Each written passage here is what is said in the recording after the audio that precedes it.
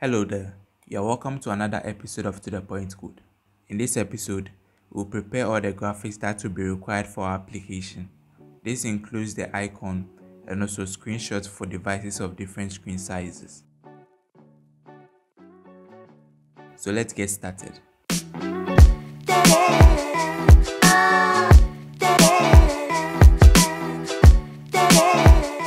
Now on the dashboard of our application, let's visit the 7th setup option.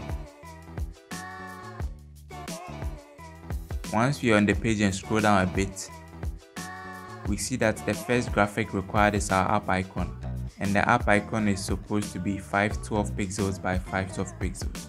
But the icon that is required by Expo React Native is supposed to be 1024 by 1024.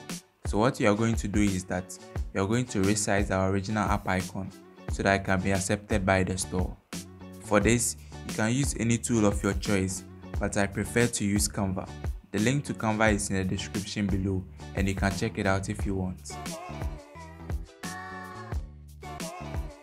This is the app icon that we have, and we've added it to our application already. And as you can see, the size is 1024 by 1024, so we are going to resize it.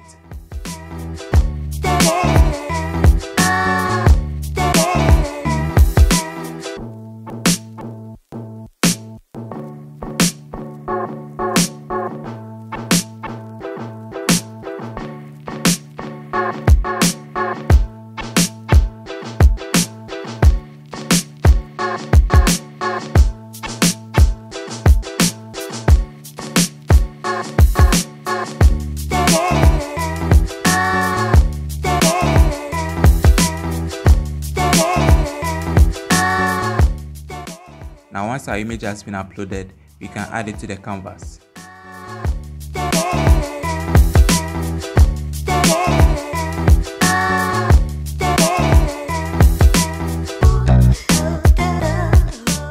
Now we can go ahead to download it in the required format. We are going to use PNG here.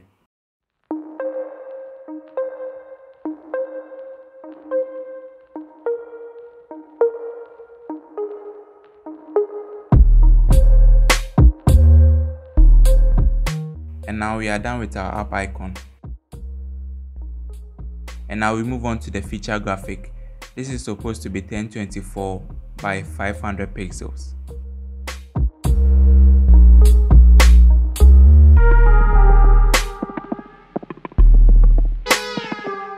For the feature graphic, I have this image here that I created for promotional purposes, but it doesn't match the required dimensions of Google Play. So once again, we find a way to resize it. For the actual image here, I created it using Photoshop.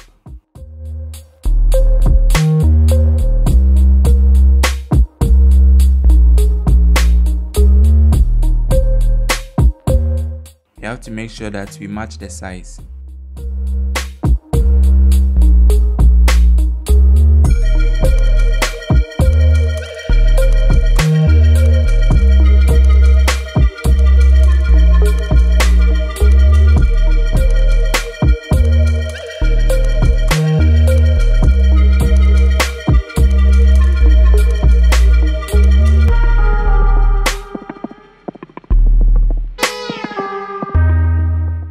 We have some extra background here, so I'll fill it with the color of our background, and Canva makes it easy to access the colors in our image.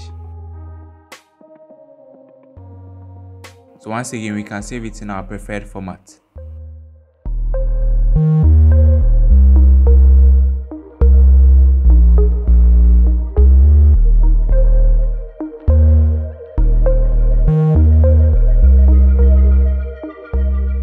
Also, you have an option to provide a video if you have one, but for now, I'll leave it blank. Also, for the phone, you are supposed to provide some screenshots, between 2 to 8 of them. So I have a few of them here in my folder. So for the screenshots, I took them on my device and I rounded the corners using Photoshop. Let me know in the comment section below if you'd like to see a tutorial on how to do that.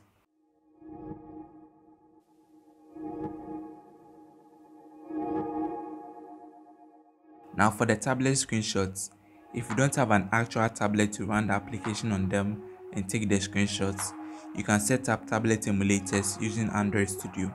So we are going to do that for the 7-inch tablet and also the 10-inch tablet.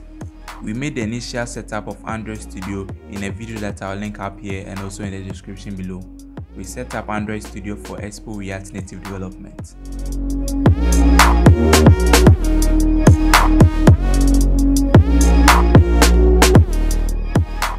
Now we go to Configure. Under Configure, we go to AVD Manager. Now once the manager is showing, we go to Create Virtual Device. Now we want to create a tablet, so we select Tablet under the category. First, we need to create for a 7-inch tablet, so we select the 7-inch tablet. And we click on Next. Now we select the OS that we've downloaded. For me, I've downloaded Pi already, so I'll select that one.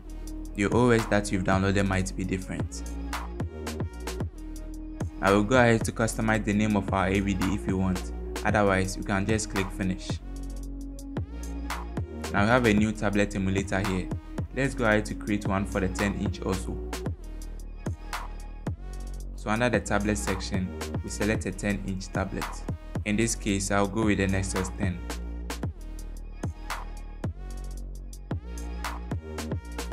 Once again, I'll choose the Pi operating system. And if you want, you can customize the name again, but I'll just maintain it and click on Finish. So we have our two tablets set up. So let's start the 7-inch tablet.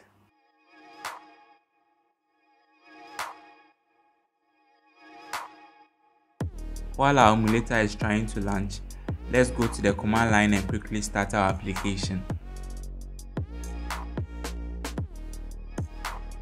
So we enter the directory of the to-do app and run Expo start.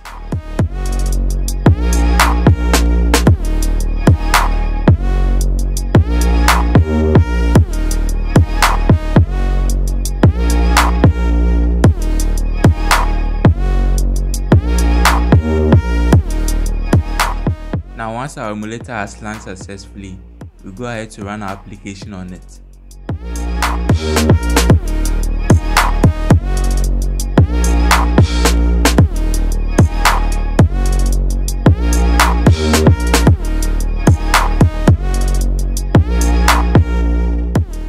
Now once the application is opening, we can start taking our screenshots. Now we can take the first screenshot for our splash screen.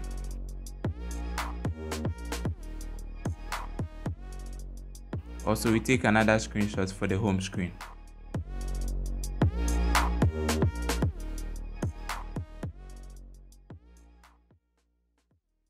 I'll take another screenshot of this page as well.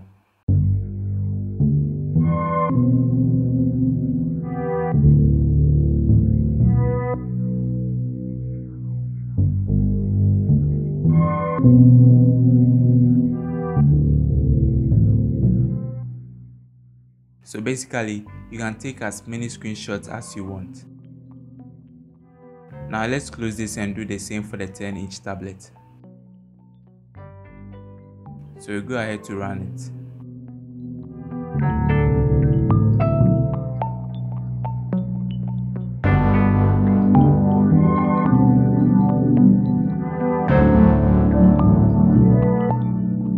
Now on starting, we see that the tablet is in landscape mode, so we can go ahead to rotate it.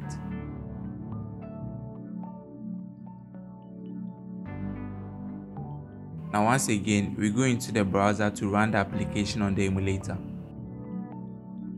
Note that if you have the APK file of the project, you can just drag and drop it onto the emulator to make the running process very short. Now once it's successful, we can go ahead and start taking our screenshots.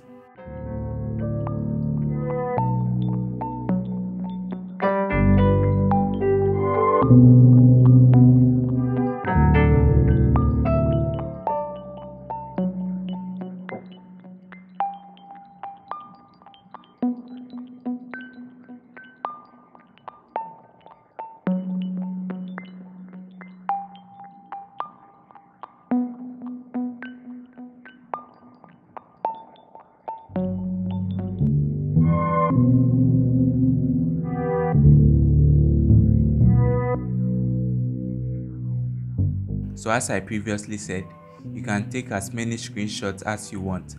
Once we are done, we can gather all those files and prepare to upload them in the next episode.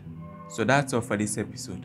Thanks for watching. Please leave a like and subscribe, and also leave a comment in the comment section below, and I'll see you in the next episode.